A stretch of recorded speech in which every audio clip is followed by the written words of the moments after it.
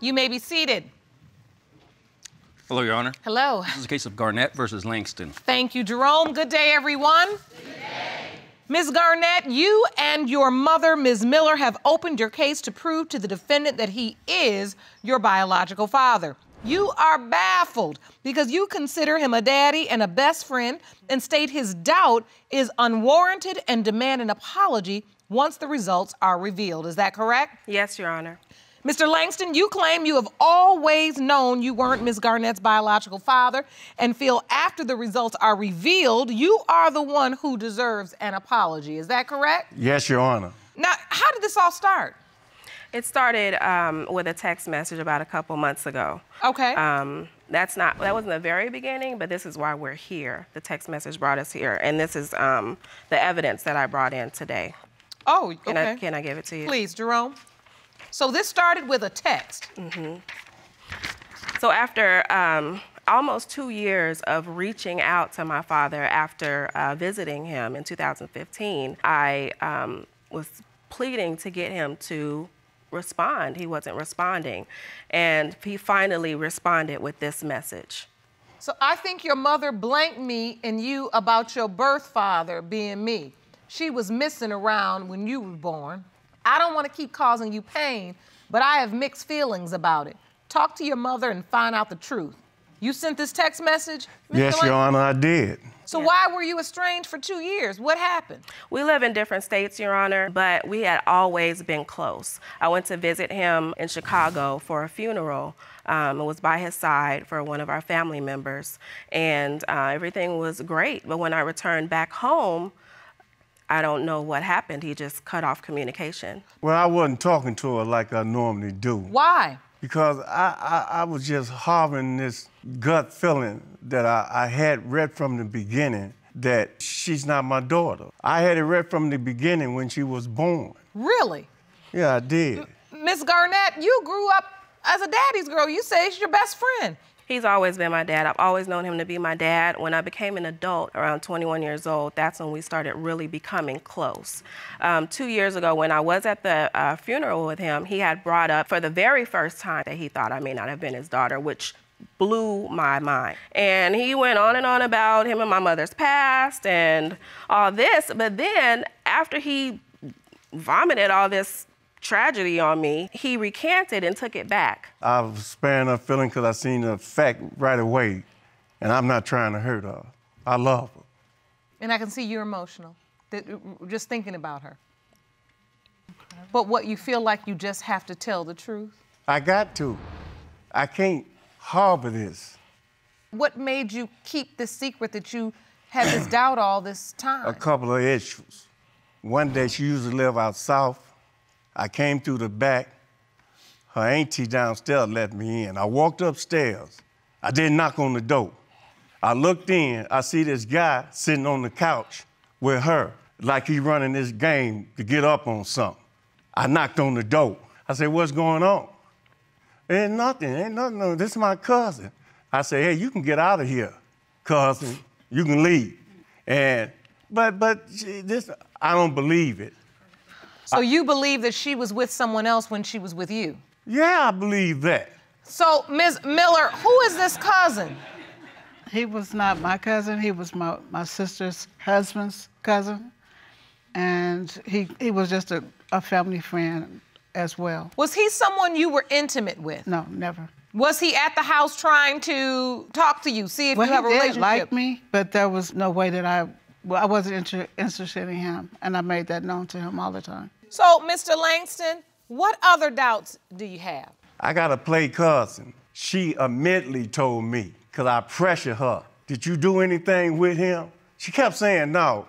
Then she came around. "Okay, I'll tell you the truth. Yeah, I gave him some because he kept knocking on the door begging. So I finally gave in and gave him some." What are you getting me mixed up with? I'm serious. Man, Who are you getting me mixed up with? Don't play that. I'm serious. You did that. You told me that. I don't know who you're talking I swear about. on my dead father you did that and saved Wait a that minute, to me. who is this? Well, get up off of that. So wait a minute, Mr. Langston. When was this that you confronted her? And why is it that you're just saying something? I was talking to her on the phone. Okay. And she told me who been over there. And I said, "Yeah, what are you trying to do?" He was trying to get some. I said, yeah, did you give him some? No, I didn't give him none. I said, hey, you know how I am. If you did it, you did it. No, I didn't do it. I said, come on, you might well if you did it.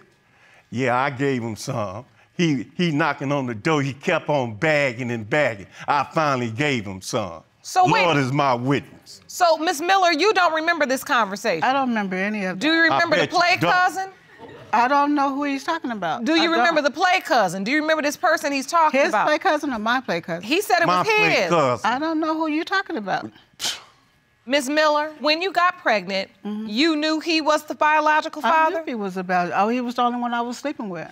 He knew, didn't he? He the one told me he told me upon conceiving that I was pregnant. Really? I don't recall Well, I that. do. I do. I just don't recall. I don't know how you can forget that. We talked I about it in forget a lot of things. 2001. Okay. When the baby was born, Miss Garnett, did Mr. Langston participate in the birth? Not at all. He didn't have, he was just not that type of person. I didn't even expect him to. Did he sign the birth certificate? No. I paid child support not only 18 years, I paid it 20 years. But when they did you started start? sending me checks back for overpayment.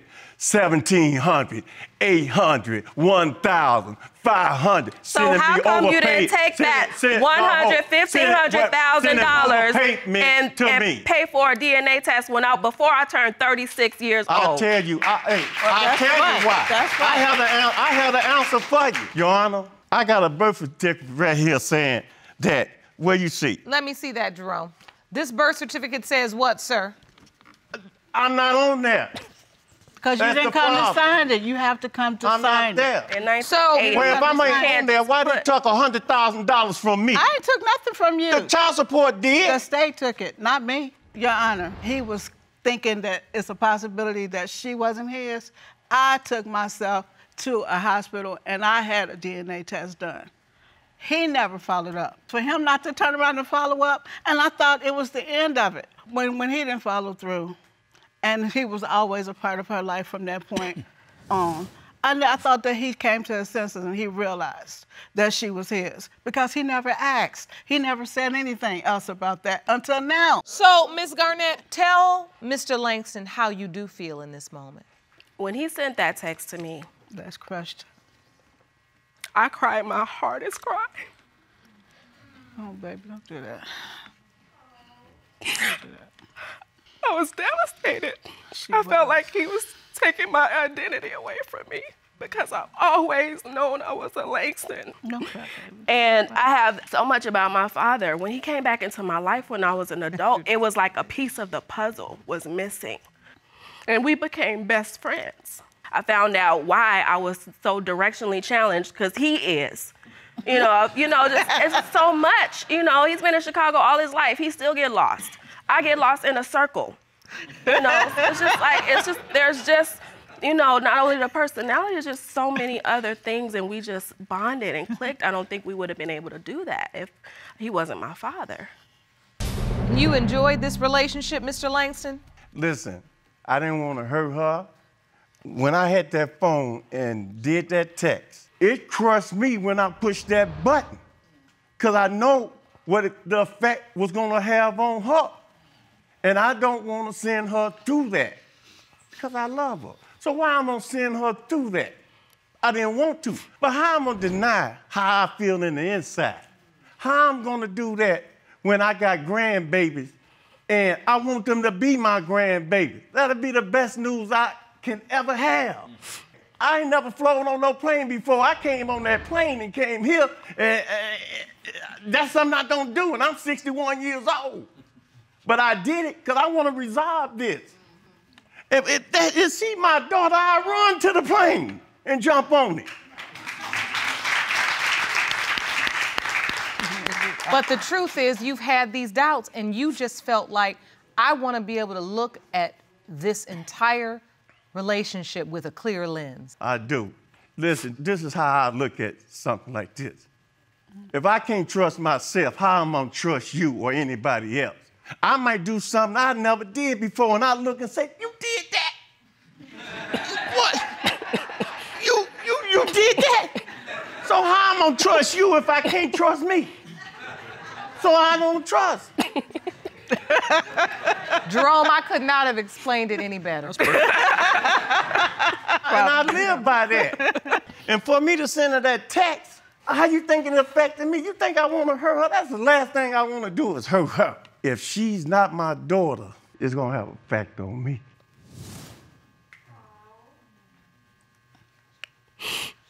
Don't cry. And I want to get into grandbabies. Don't cry. Life. Miss Garnett, this has really affected you. It affect me. This has been very difficult, I can see. I don't want to send her through that. But I got my feelings, and I want to know the truth. Believe me, I wouldn't have jumped on no plane if I didn't feel like I wanted to resolve this situation. My eyes were bucked like this on that plane all the way to Atlanta. So, Miss Garnett, the court noticed amidst all of this confusion, you began to post on Facebook. Mm-hmm. You put this post up. Can you please step up to the plasma and tell the court why you posted this? So, after the text message, I did some soul searching. I was just laying in my bed looking through my phone, and I saw a picture of myself, this picture, and it reminded me of this picture of my grandfather. This is Mr. Langston's father. And I noticed some similarities in our faces. And I posted it to Facebook to get some support about the situation without putting all my business out there. I said, this is my grandfather. Do you see the resemblance? You know, I even had cousins respond, oh my goodness, you look just like Papa. I never realized that. And you said people supported you in this. They did. They said, yes, you do look like your grandfather. Yeah, they were even shocked. And that further made you feel like this man is my biological father. I just look like my grandfather. Yes, it gave me more comfort. Mr. Langston, do you see the resemblance to your father? Be honestly, I do. But there's a thing right here. My father put me out. She was helping me take care of my mama. She's a good person. I ain't gonna take that from her. My father put me out because she said, I don't like how you treating her. So she was there in the house with my father. So. What are you trying to say? What are you trying to say? What I'm trying to say. I don't know. You done lost your mind. I ain't lost my mind. You done lost your mind. I don't know. So instead of you admitting that I'm your daughter because I look like your father. Well, thank you. I don't trust you. You's a good person. From you. You's a good person. Hold on. I trust you. But I don't trust myself. Hold on, Mr. Langston. You know. So wait, you believe that you may not be Miss Garnett's biological father, but you believe your father may be? I don't believe that. I'm saying there's some resemblance there and everything. Then who knows? Miss Garnett, you can step back to the podium. Your dad and me. Who knows? Your dad Who knows? Thank you. I know my father, too. As much as I loved your mom, please. Miss Miller, I don't want to have to ask you this question, but I have to respectfully because we've come this far and we're trying to get down to the truth. Was there ever any type of relationship between you and Mr. Langston's father when you lived in the house with him? A father and daughter. I looked at him like he was my family. I looked at his mom like she was my mom. I never looked at him in any other way. And so there's absolutely no doubt in your mind that Mr. Langston is your daughter, Miss Garnett's biological father. No doubt, no doubt. Well, in light of all of this, I think it's time to get the results. That's right. Jerome? These results were prepared by DNA Diagnostics and they read as follows. In the case of Garnett versus Langston, when it comes to 36-year-old Shauna Garnett, Mr. Langston, you are not the father. Are not the father? He is not her biological father. Now don't look at me. Ask her who your daddy really is.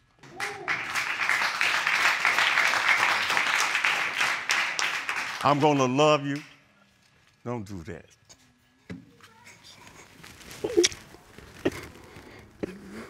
You my baby. You my baby. You my baby. See, Your Honor, this is what I was afraid of. Oh, my God. To see her go through that hurt that I was hoping didn't happen. Mom, there's something we're missing, Mom. And it's called another man. The DNA does not lie.